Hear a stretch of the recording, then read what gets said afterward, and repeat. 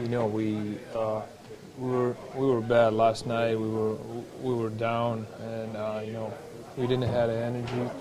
But this game, you know, we said we gotta battle good, and we gotta go out with a high energy, and we did it.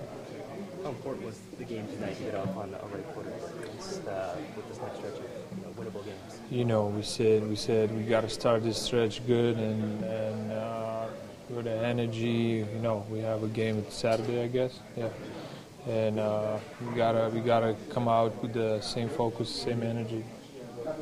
What is it about this team that now when you go into the second half, you guys are coming out with more intensity than the team you're playing? And earlier this year it just wasn't there. What's changed? No, I guess we're playing like a team now. We sharing the ball. We helping each other on defensive end. So I guess we became like a team. You know, like a friends in the team. What adjustments were made going into the second half tonight? You know, we were down after the first half.